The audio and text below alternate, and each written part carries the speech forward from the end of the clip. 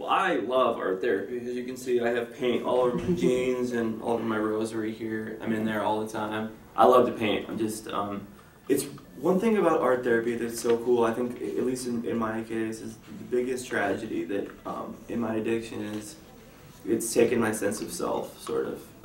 You know, I used to be creative, and I used to know who I was, and I used to know what I wanted. But after suffering through addiction for so many years, I think that's, you know, I don't really have a grasp on who I am, you know? So finding my creative self again, finding my creativity, going in there and just, you know, just painting, just starting to paint without any intentions, without any expectations, I find it really therapeutic.